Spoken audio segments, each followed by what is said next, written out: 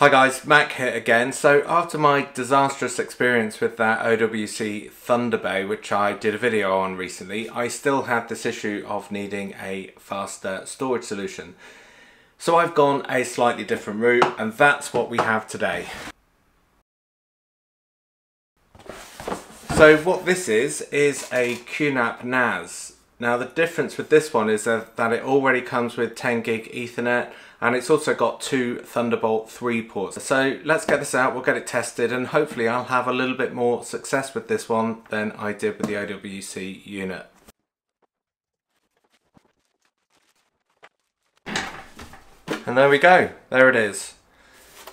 So on the back we have a couple of 1 gig Ethernet ports down the bottom there, and also a 10 gig port at the top, and the two Thunderbolt ports are at the front. Now I'm not sure how the Thunderbolt ports are configured. I'm pretty sure they'd be as network connections rather than direct attached storage. But let's get this set up and we'll have a look at the performance, and like I say, I hope I have a better experience with this one. Let's start with a real world example. So what you're looking at here is me copying one of my virtualization sets. On the left here up to the Synology over 1 gig Ethernet, and on the right to the QNAP over 10 gig Ethernet. Now the QNAP completes it in 10 minutes 47 seconds. The Synology takes 26 minutes and 10 seconds. Now just to be clear, this is a comparison between 10 gig Ethernet and 1 gig Ethernet, not really a comparison between the QNAP and Synology. But this is the real driver for me to upgrade, because I was finding that I was constantly having to take longer breaks while I waited for my virtualization sets to copy up to my NAS. But obviously now if I can get it down to 10 or 15 minutes, I go for a coffee, come back and it's done and I'm ready to go. Anyway, these tests are just a raw throughput. I haven't at this point set up any SSD caching or any of the Q-tier stuff. Let's move on. We'll have a look at this configuration of this specific unit and some other things. Let's have a look at the unit and I'll show you how I've actually built this particular device. So this is the one that I've bought. It is the 453BT3 with 8 gig of RAM. I bought it for about £1,000. That was including sales tax. I'll show you the real figures in a moment. There are cheaper versions. So for example, if we have a look at this one here, this one is only £600, but there is a fundamental difference between this one, and it's not just the amount of memory. It's the fact that this unit here, the cheaper one, doesn't have your 10 gig interface in there. It doesn't have the Thunderbolt 3 slots, and also on the 10 gig PCI interface there's two M2 slots. This unit doesn't have those. So for the £400 uplift you're getting a 10 gig interface, two M2 slots, you're also getting the two Thunderbolt 3 ports. So that's where the price differentiation comes from. So what else is in this unit? Well, let's have a look at the drives. Well, for the drives, for the purposes of this demo, it has 4 Western Digital Gold 8TB units in. They are approximately about £250 in the UK. Now also I upgraded the RAM, so it has an upgrade to 16 gig of RAM in there. Now the specs seem to say that it can only support up to 8 gig, but there's a lot of evidence out there, people upgrading and using them at 16 gig. So I've taken the risk of upgrading to 16 gig and it seems to work just fine. I've certainly loaded up the memory so it's using it and it's been absolutely stable. So what else have I done? Well, I've also fitted two M2 500 gig SSDs, which I'm currently using for Q-tier, so I'll show you those in a few minutes. Now one final thing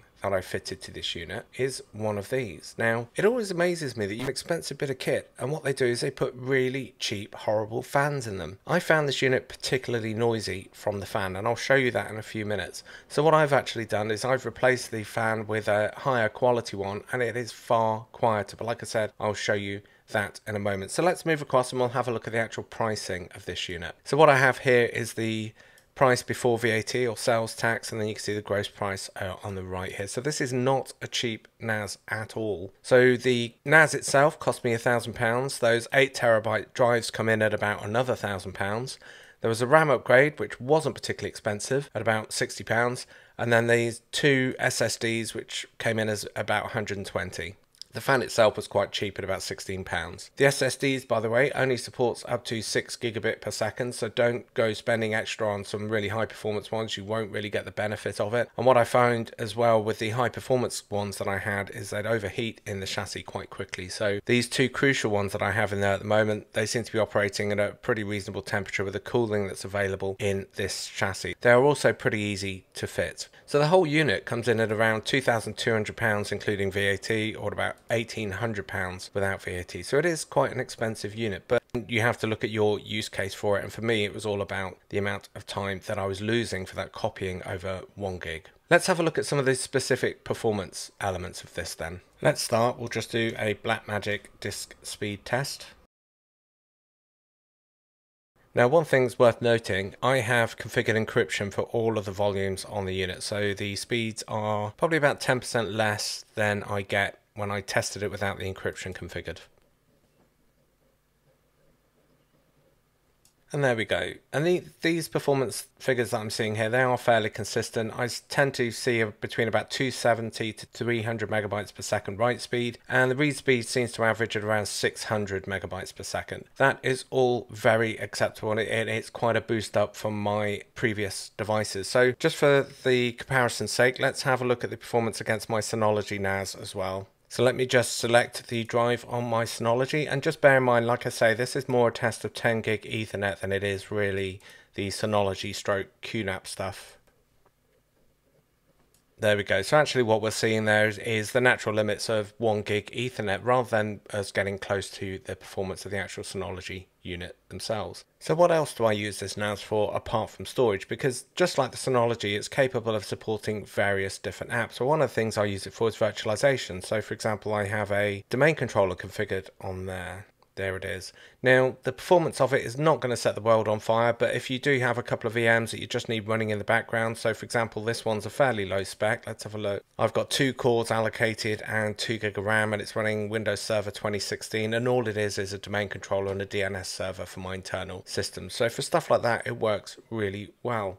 So what we're looking at here is the QNAP on the left and the Synology on the right. As you can see, they are very, very similar. If I had a comment, I would say that setting up and configuring the QNAP is a little bit more difficult than the Synology. And if I had a bit of advice, it would be make sure you understand the volume configuration that you want to deploy on your QNAP, because I didn't really, and I kind of rushed ahead and I copied my data on there. And then I realized later that actually I'd set up my volumes incorrectly. And because of that, I had to completely remove the volumes and reset them up again, which is very irritating and time consuming. So if we have a quick look on my QNAP, you can see I've got a single thick volume set up which has all the 4 8TB drives in, but I've also considered this Q-tier application. Now what Q-tier does, it's a bit like tiered storage. What it will do is it will copy down data that you use quite a lot to the SSDs rather than you accessing them from the slower drives. Now it's difficult to actually ascertain the real performance benefits from that. I'm sure it really does make a difference, but you can see down here that it's got about 387 gigabytes of information on the ultra high speed SSD set, and the rest of the data is sitting on the slower capacity tier.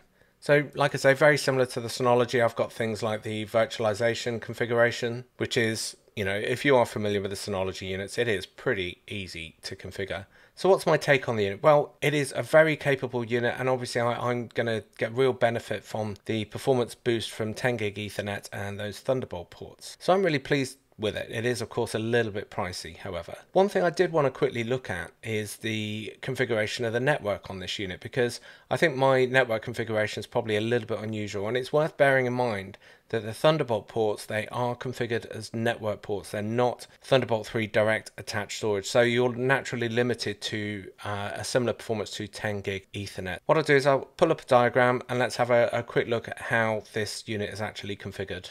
This is quite a hastily put together network diagram because I just want to demonstrate how the Thunderbolt 3 connection is actually treated. So this is also a little bit simplified version of how my network is set up. So my iMac Pro connects into my 10 gig switch, and the QNAP connects into this 10 gig switch as well. So the performance demos I've been showing you are over that 10 gig connection. The Synology is actually connected from the 1 gig switch over here on the left, but I have link aggregation going on there as well. Now what is particularly interesting is the connection over Thunderbolt 3. It is a network connection. It isn't a direct attached storage type connection. So as you can see, each end has an IP address, and you need to treat it like that. The QNAP does come with some software, so it will automate the whole piece around that. I don't like using that sort of software. I'd rather configure it myself and have my DNS set up appropriately so I can use it without having to use that third party software, but just be aware of that. Also, of course, Thunderbolt 3 networking is limited to 10 gigabit as well, so it's pretty much the same performance over Thunderbolt as I was getting over the 10 gig Ethernet.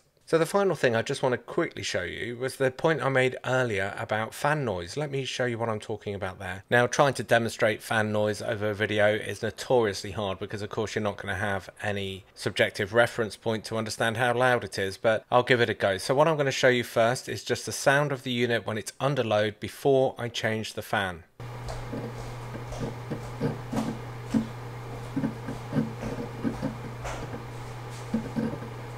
So it is louder than both my Mac Mini and my iMac Pro, so when it is under load I do hear it because it sits over my right shoulder. It's certainly not something I'd want in a bedroom or something like that. Now there are fan profiles you can configure. This is all configured on the normal mode. There is a performance mode which seems to ramp the fans up really quickly, and there's also a quiet mode which, you know, the fans are on far quieter, but then your hard disks end up at kind of 45 to 50 degrees. Now let me try and demonstrate the sound once I'd actually changed the fan over.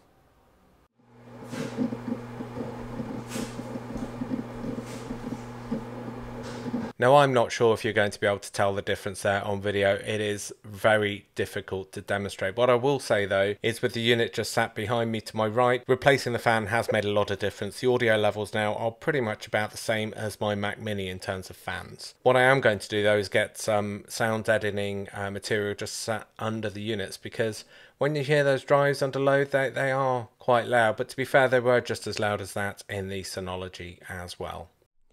So, well done for getting this far, assuming you actually have. Reviewing products like this can be a little bit dry and a little bit hard to get through, but what I try and do is focus on the information that I'm interested in when I'm researching these products. There's tons of things that I haven't touched on about this product. There's the USB 1 copy, for example, which is really handy for injecting all the stuff from my cameras. There's the usage of all the USB ports, there's the Plex support, there's all kinds of things that I could have gone into, but I didn't, thankfully. One thing I was going to include, which I think people will find interesting, is the power consumption, which I'll pop up here. On the website, they say the average usage is about 38 watts. My experience is higher than that. It seems to be averaging between about 45 and 55 watts, but that of course could be the drives that I'm using. And that gives me equivalent cost of 24/7 operation of about £60 a year, which I don't think is too shabby, and I'm okay with that. Anyway, I'm going to wrap this up now. If you do have any specific questions about the unit, drop them in the comments below and I will try and answer them for you. Until next time.